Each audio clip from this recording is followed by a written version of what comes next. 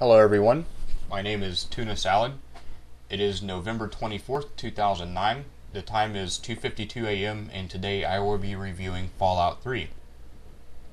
To be honest, I really did not give this game much thought at first and decided to buy it pretty much on an impulse, and I'm really glad that I did.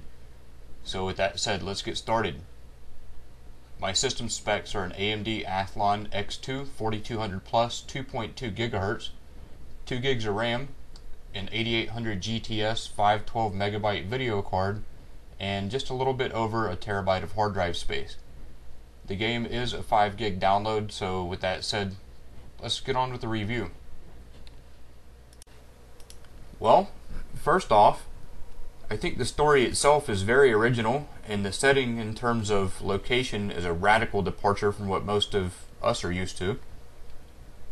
The graphics are great, if not just a little bit dated compared to newer games, with the high-res textures and things like that. Up close, some stuff looks a little fuzzy, but you really have to get close to notice. It is a massive world. Yeah, I know we've all heard the term massive before. It's a little overused, but it is no lie when I say that you will spend hours just exploring. There are plenty of character options and different routes to play, good or bad. There are 12 possible endings, although that is not confirmed. My source of that information is the devlogs on the Fallout 3 website itself. The downtown area and the subway systems are enormous. You can and probably will sometimes get lost going from one area to another. I do sometimes anyway.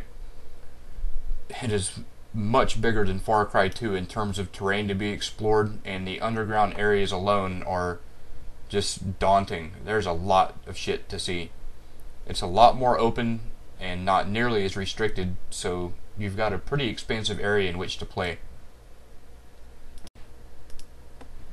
There are plenty of weapons, but sometimes I find myself running short of ammo on the more popular weapons, at least the ones that I like to play with anyway.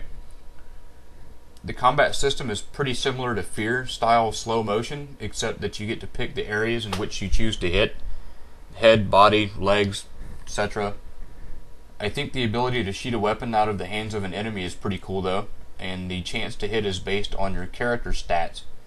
I'm not really going to go into too much detail on that, since most of you have probably seen trailers and have researched that yourselves anyway. The AI is somewhat smart. If you've played Oblivion, then you will not really see much of a difference there. The zones, if you can call them that, are very high detailed. Quite a bit to see and loot. Just very intricate overall. It's pretty easy to overlook items if you're not really paying attention. The character interactions themselves are top-notch, with several options to choose from, so you really can play that completely evil bastard or really good character. And it leaves a little bit of space in between to walk that fine line. If you don't want to be good or bad, you can kind of be neutral. If you enjoyed the Splinter Cell series or Rainbow Six, then the ability to use stealth is great. Pickpocketing and robbing people can actually be a lot of fun. The game has got a pretty good interface. I didn't really like it at first, but it only takes an hour or so to get used to. Addiction. If you use too many aids, chemicals, whatever, your player will become addicted and suffer from withdrawals that will impact certain skills. It's not really a bad thing, and I find it to be pretty interesting, as I've never seen anything like that before in any other game. The sound itself is really good, but I do find a few problems. Nothing game-stopping or enough to ruin the experience, but there are a few issues there. I'll touch on those a little bit later in the review under the bad stuff. There are quite a few fast travel locations, so you really don't have to spend a whole lot of time walking around from point A to point B, but you do have to go to the area before you're able to fast travel. But then again, you're going to go there anyway. There is the ability to customize your home. I haven't seen it for myself or experimented with it yet, but I do know that there are several options for themes and just general furniture that you can put in your house. So that's an interesting touch. I would also like to mention that the NPCs or other players in the game do not respawn. You're dropped into a world where what you do and the actions you take are permanent. wipe out a band of people and their corpses will still be there in the same area that the fight happened at. Lockpicking. Again, this stems from Oblivion. I find lockpicking to be, for the most part, pretty easy. Hacking seems to be a bit more on the difficult side, but then again, that's personal preference, and there are several good tutorials here on YouTube for how to hack and how to pick locks successfully. I honestly really don't have much more to say about those two aspects, since again, the preference of the player and how you create your character will determine how easy or difficult it is to do either one of those things. The water is great. Even stuff moving under the water with the intention to jump out and attack you will leave a wake, so you can see it coming at you before it actually happens. And those effects are actually done very well. The game is pretty comparable to Fear, and it will make you jump out of your seat a few times. So the gameplay in itself is again great, and you'll probably want to keep an extra pair of shorts nearby. I think that about pretty much wraps it up for the good stuff, and now we got to talk about the bad stuff. It can't be all good, right? I really almost had to look for stuff that was bad. The game is that good, really. As I said before, the areas are massive, maybe a little bit too big, but that is of personal preference. I find myself getting lost pretty often and needing to backtrack to see if I've covered every area in a given zone. But then again, I really don't guess that's bad. It kind of depends on how you look at it. The sound in the game is great. Everything from the weapon sounds to the voices, but there are a few problems.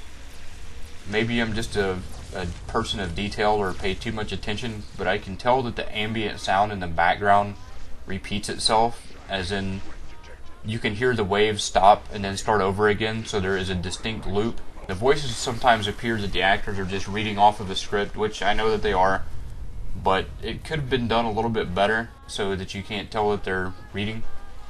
And sometimes people are a little bit too calm about the situation that they're in. The music. I like the music and it goes well with the game, but I think there are only a total of 5 songs per station. Feel free to correct me if I'm wrong on this. But either way, the point is that you're going to hear the same song and the same DJ broadcast enough times to just want to turn it off. There also appears to be an armor or apparel shortage. Not to say that there's not a lot of stuff to come across, but there seems to be very little in the way of variety. For those of you who did play Oblivion, the days of equipping your entire body, feet, head, chest, legs, wrist, you're not going to find that here. From what I've seen, you can only equip the body and head items. I found a few graphics glitches in the game also, such as rocks hovering in the air or the space underneath them not being filled, so there is a distinct gap between them and the ground. The main storyline itself is also very, very short. I advise you to see and do everything that you can before ending the game, because there is no free play after the end game. I really don't have much bad to say about it other than what I have pointed out, but overall it appears to be a very well designed and thought out game. It also seems to be very stable. I haven't had any crashes. I would also like to throw in that I actually do buy all of my games from Direct to Drive, since connection depending the download is pretty damn fast and there is no sales tax. I'm not paid to say that or anything like that, but I just figured I would throw that in. All in all, I'll give the game a 97. I'm going to pull off 3 points because the main story is so short. It can be beaten in 4 or 5 hours if you play it straight through and don't do anything else. The areas are vast, and I just mean huge.